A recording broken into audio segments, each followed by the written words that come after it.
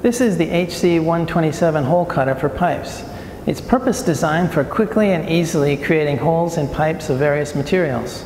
It's fully compatible with European Union CE, CB, and EMC standards.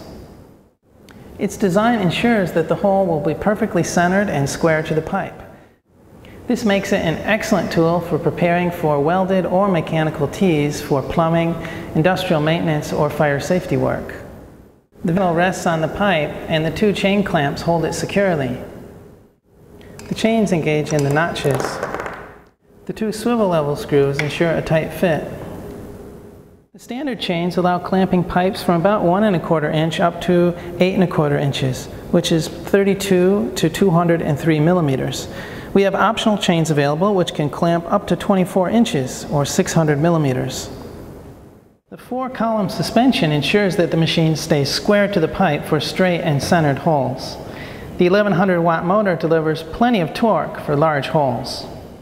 It has a 5/8 or 16 millimeter drill chuck which holds TCT or bimetal hole saws for drilling on a variety of pipe materials. It can drill holes up to about 5 inches or 127 millimeters. The collapsible top handle is a unique design that helps with both carrying and placement on the pipe in any position, while not adding to the height of the machine. The switch can be operated by feel, as the off button is higher than the on button. It's a relay type switch which automatically shuts off if the electricity is interrupted. When electricity is restored, it will not restart unless the button is pressed again.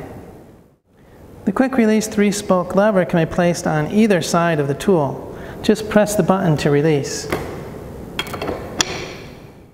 There's a built-in bullseye bubble level in the vise base for horizontal placement.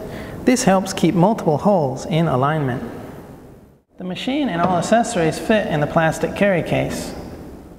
Truly an indispensable tool for adding tees to pipes, either on site or on the bench.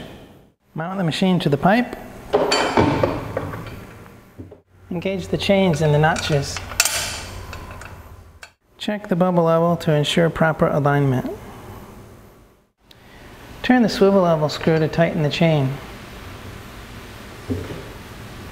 Repeat for the second chain and ensure that both screws are tight. Insert the hole saw into the chuck. Tighten with the chuck key. Add cutting oil to the pilot drill. Start the machine by pressing the on switch.